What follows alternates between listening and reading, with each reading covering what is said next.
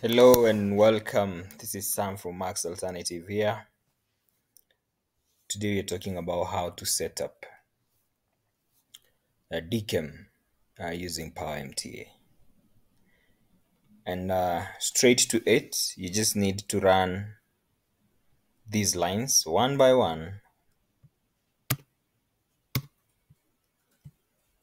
and your DKIM will be generated.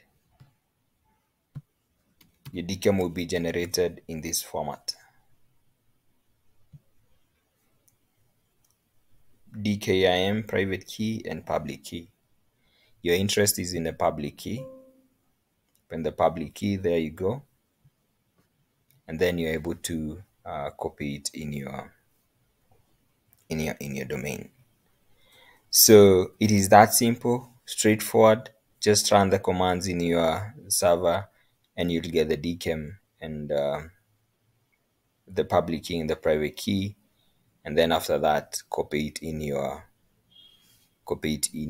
domain. In case you will have any challenge or you need these commands, kindly drop me a message in Telegram or WhatsApp and I'll be more than willing to share that with you. And in case you need any clarification, we are here for you.